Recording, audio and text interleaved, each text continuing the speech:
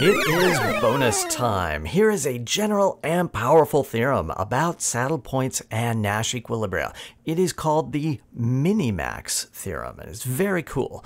Given any payoff matrix P, there exists a Nash equilibrium that is probability vectors A and B, so that if you look at the expected payout, A transpose PB, it's optimal. It's a maximum for one player and a minimum for the other. That is, the maximum over all vectors x of x transpose P times B is equal to the minimum over all vectors y of A transpose P y. That is, the first player maximizes the gain, the second player minimizes the loss. And again, these maxima, these minima, these are over probability vectors. This is a hard theorem. It requires some deeper tools in calculus, maybe a little bit of algebraic topology going on there.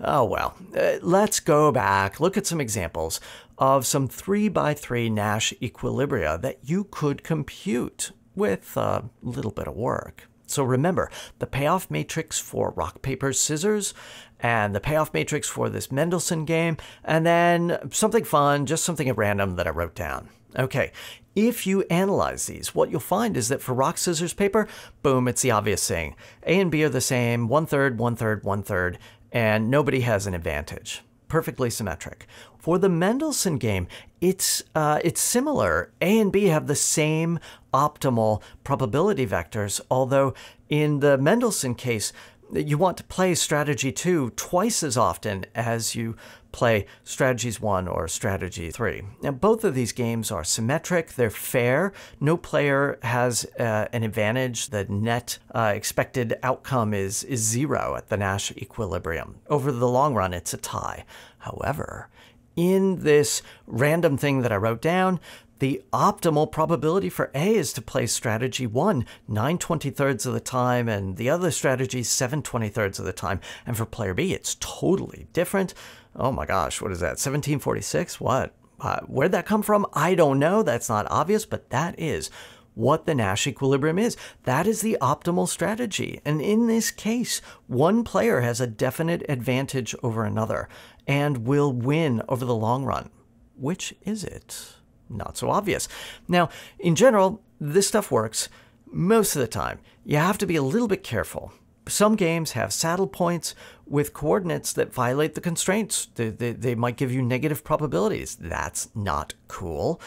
If you're working with matrices that are not square matrices, you're going to need a different approach for finding the Nash equilibrium.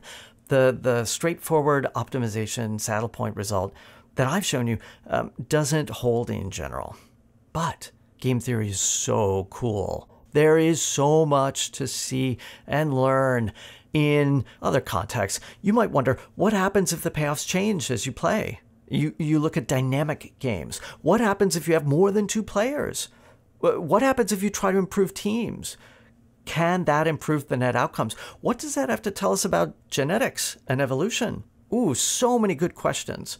What happens if the set of strategies is not discrete, but continuous?